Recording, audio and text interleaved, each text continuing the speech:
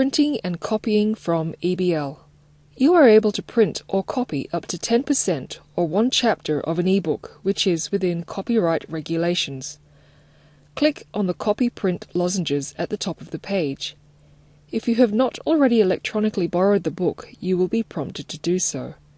If you are printing, you will be given the option to print the current page, a page range, or an entire chapter of the book.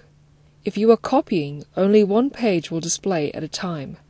Use the mouse to click and drag from the bottom right of the page, dragging up to the top left, or use Ctrl-A hotkeys on your keyboard to select all on the page, then copy and paste into a Word document. Since you log in with a unique username and password, you are always remembered by the system, which includes the amount you have copied or printed. To see your remaining quota, click on the Details tab.